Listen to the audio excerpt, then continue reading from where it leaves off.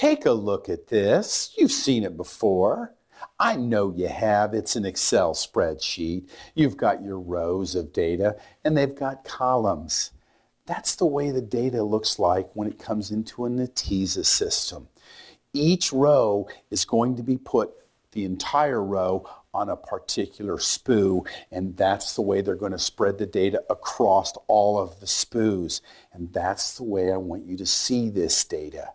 Very recognizable. We're going to learn how to see the data, see how it's stored, see how it's processed, so we can absolutely get the most out of our Netezza systems. When you create a table on Netezza, I'll give you a little clue about what's coming up. You'll pick one of the columns as your distribution key. And that's what we've done here, and that's how the data will be distributed. They'll actually hash that distribution key value on each row, and then that'll be what lays the data out. Here you can see we have our employee table, and we've got 3 spoos. We've got 12 rows. 4 went to spoo 1, 4 went to spoo 2, 4 went to spoo 3. Now that everything's out there, it's ready to process this in parallel. That's why they say Netezza is born to be parallel. They've got the parallelism with the spoos, but the brilliance is they've got the parallelism because they break up the data row by row, with each spoo responsible for their portion of the table. When you go to the airport, you take your luggage, and that's the way Netezza works when it stores data. They don't just have rows on these spoos just out there all over the place. Whenever a table is being built, they're going to open a 3 megabyte extent, and that's where each spoo is going to store the rows in that 3 megabytes. And when they put that luggage up, that's what it's called, an extent. It's like you having luggage. All the rows are in the luggage. When that fills up, they get themselves another extent, and they might have 2 luggages, and that's the way things are going to be stored. All rows of a single table will be stored in an extent. You'll never have one extent with rows from 2 tables. It's very organized. You're not carrying luggage for other people. That's a real no-no at the airport, and it's the same way in Netezza. When the query comes in, the optimizer says, we want to process this table. Each one of these spoos take their luggage and they go, here's my extent. Hey, check out the zone map. Is it possible that there's no way the data's in here? If that's the case, I don't want to move that block. But if it's possible, then they have to bring that luggage or that extent of data inside the memory where it's processed like lightning. Wow, this system's really growing. We've added a lot more rows, so each spoo has had to open another extent.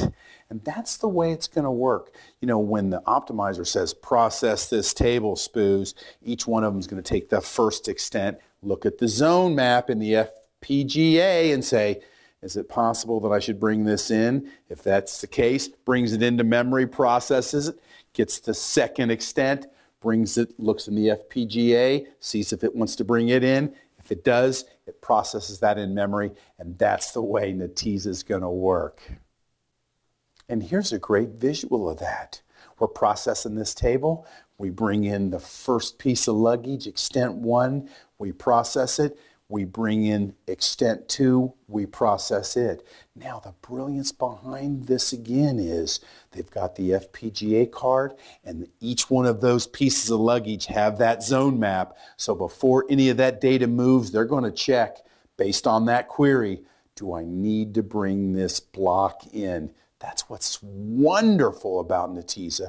There's no user intervention. All these zone maps are automatically set up by the system. So you literally create the tables, load the data, and go. You might run a query that says, select everything from the order table. Okay. In this case, you're going to see that each one of these spoos has a ton of extents for this table because this is a big table. Filled up 3 megabytes, continued to add extents, and that's the way it's going to do. A full table scan will be the slowest query on Netezza. No problem, because you got a lot of parallel processing to run these, but anytime they can get around that, they'd love to. That's the slowest processing you're going to see. You know how bad I want you to see that data. That's the only way to become a star in this industry. How's the data laid out? How's the system going to store it? What's the ordering?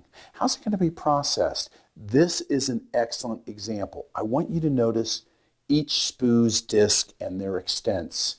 Every extent has the zone map right on it, and the only thing it cares about is what's the min and max value in my block. Of course, the zone map's going to always check that out to see if it needs to bring that data in, and you can see here how the FPGA is going to read that zone map before it even considers bringing that big, heavy block into its memory.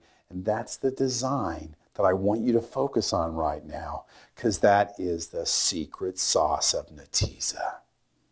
Here's the point to the max. The query comes in, select everything from the employee table where the department number is equal to 400. Now, that's going to be put into the FPGA card. That's what's so clever about this.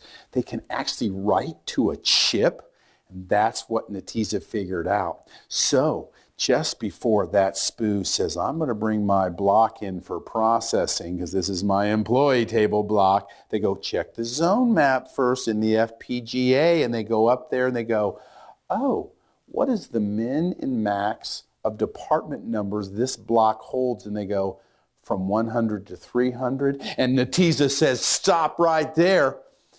There is no information in here that could possibly satisfy this query.